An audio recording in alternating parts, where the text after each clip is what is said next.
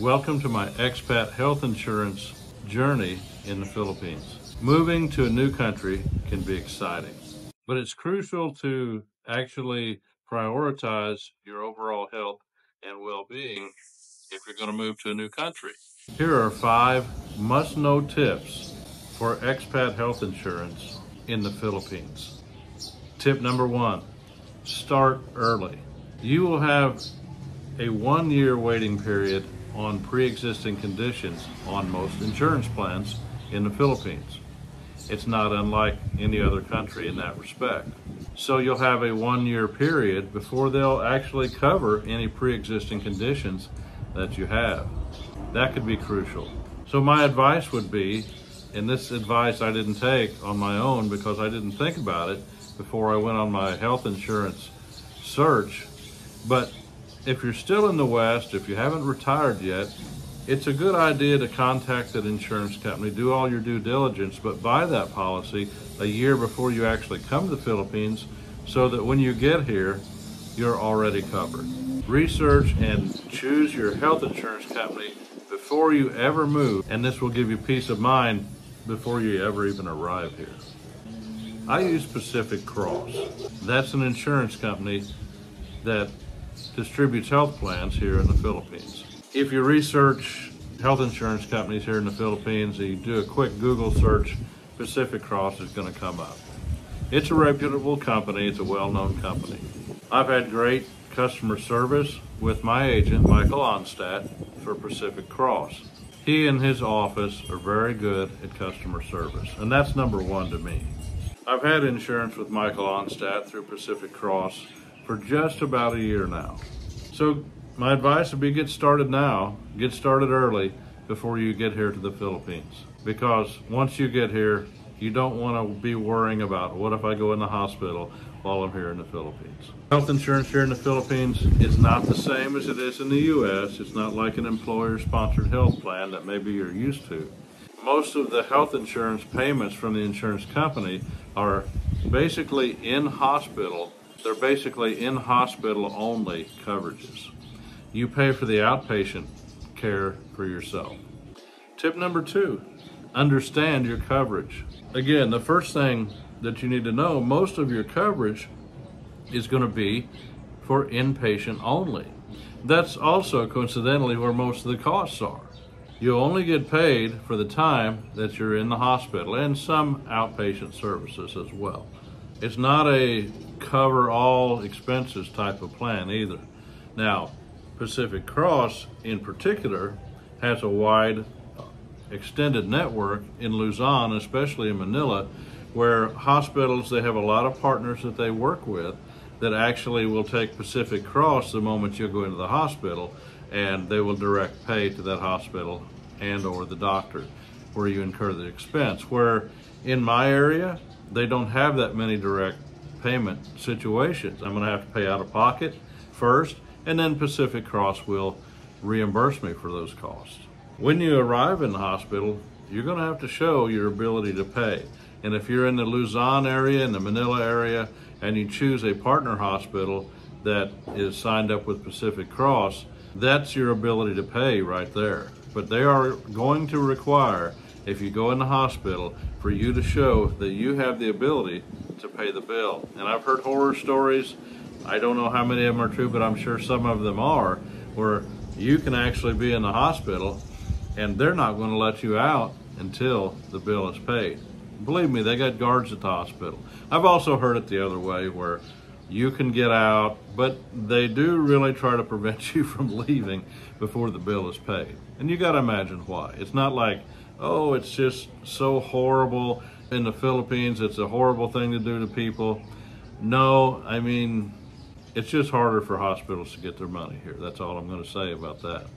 But again, Pacific Cross has a large network in Manila, and it's not a commercial for them. I actually have my health insurance with them. I don't make any commission on Pacific Cross. That might not be a bad idea, but having said that, they don't endorse my channel, they don't support my channel. I work with them on my personal health insurance. That's who I decided to go to. But again, if you are in Manila area, if you are in the Luzon area, there's a lot of hospitals that you can go to, a lot of surgeries that can be performed by doctors, and they're going to direct pay directly to those. And you won't have the out-of-pocket expense that a guy like me will have. So that's something definitely to consider.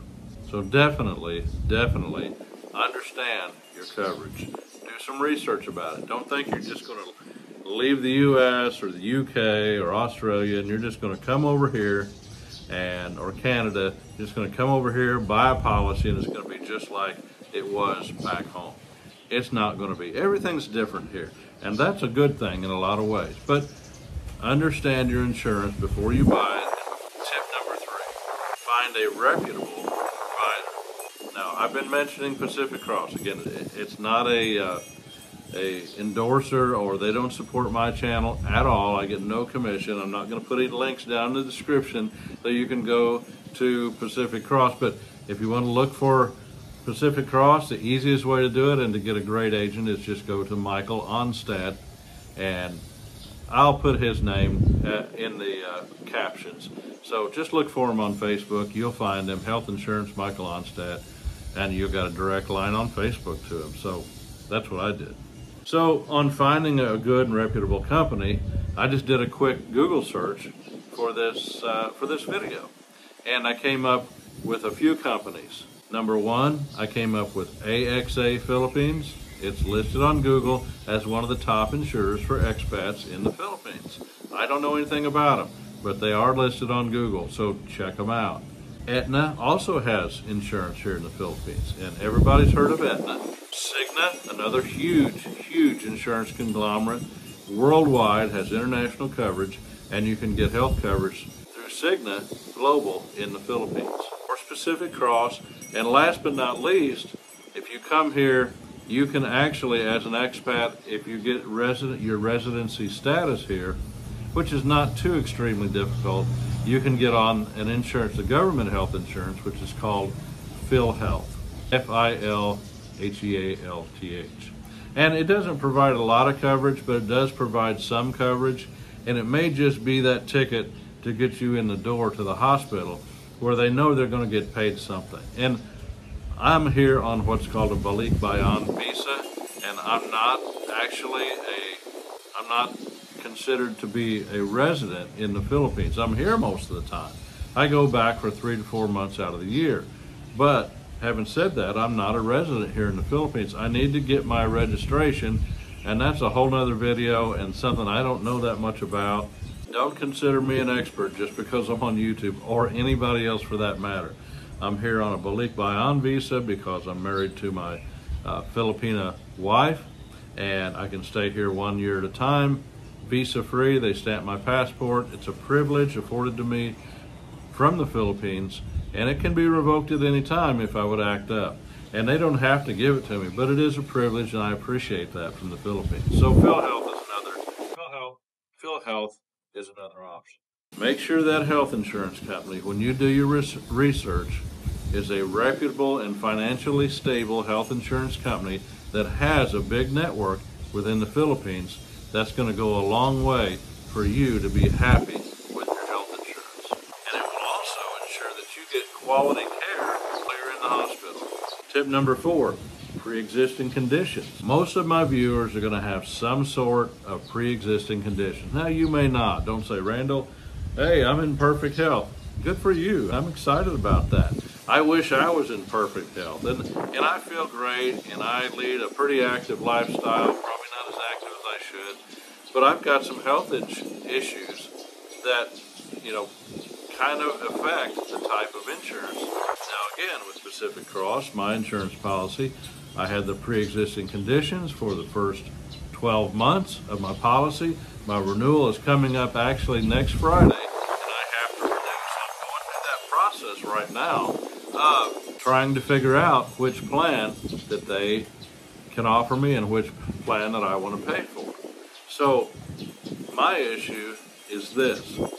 Yes, I can get coverage for those pre-existing conditions now, but I paid right around $3,000 last year for the whole year, and I thought that was reasonable and affordable enough.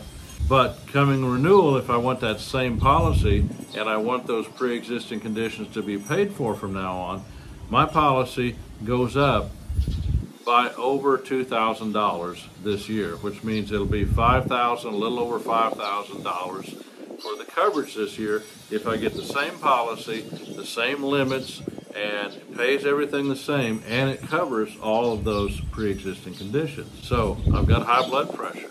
I've got some cardiovascular issues. I've had in the past, they said I had some gallstones. So these things, anything heart related, anything stroke related, anything blood pressure related, gallstone related, Pacific Cross is not going to cover me. Now, I'm not complaining about that. They're an insurance company. They're like all insurance companies. They're going to mitigate every risk that they can. So I need to make a decision.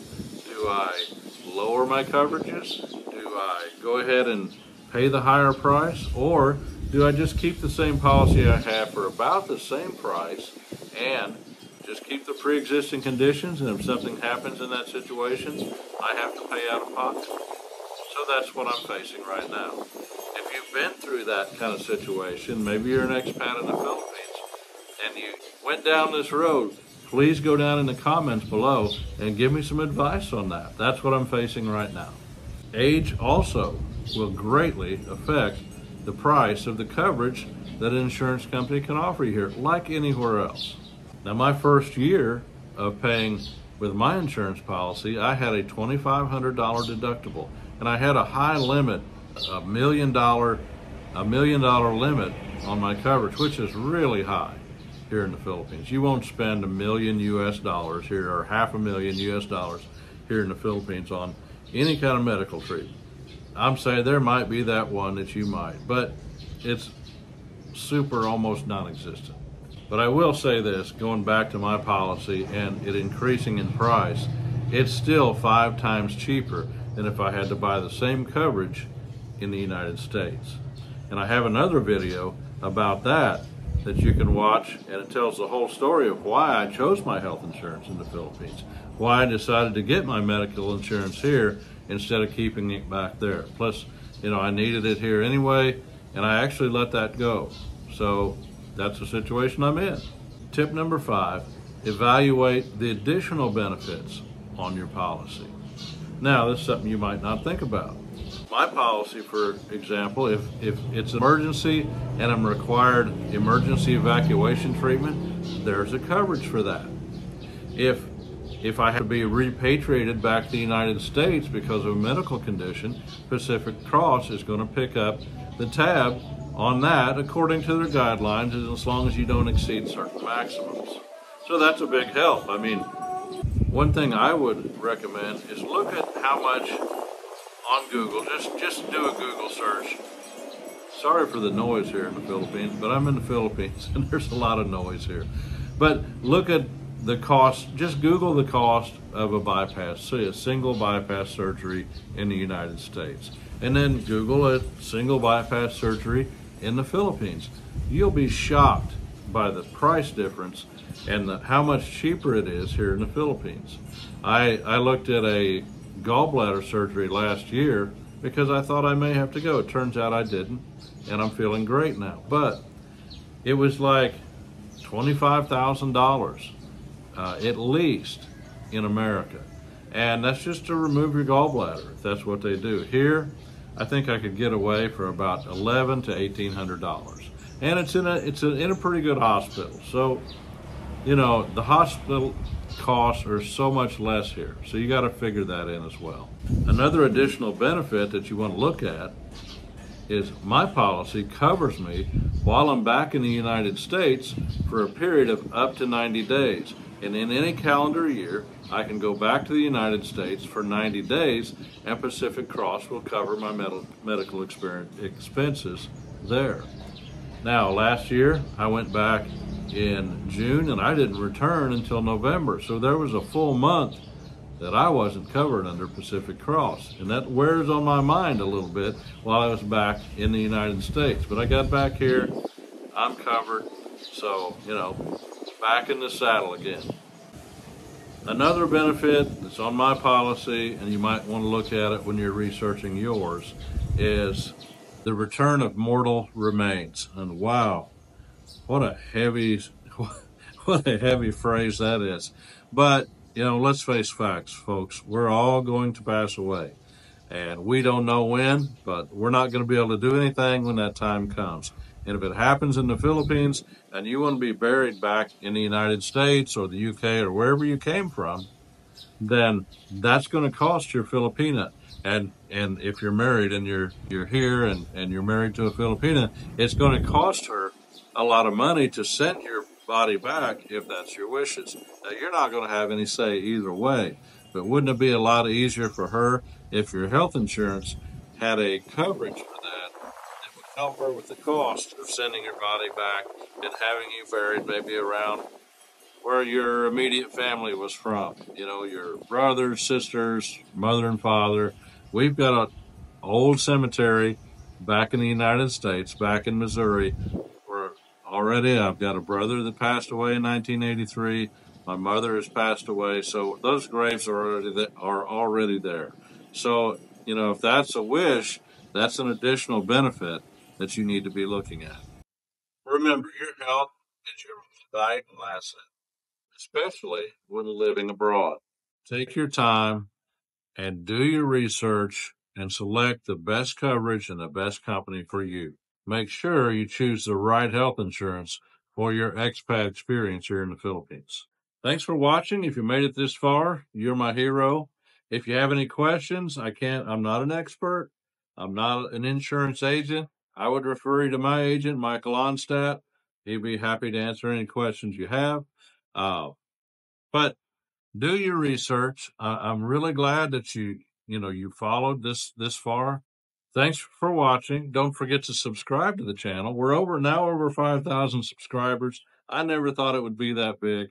I appreciate the community, and I'll be the first to admit I'm a guy who puts up videos. I don't chit chat a whole lot, but I appreciate each and every one of you. We actually just surpassed 475,000 views on the channel. Blows me away. I never thought it would be like that. And so I appreciate all the viewers today, and I'll see you next time.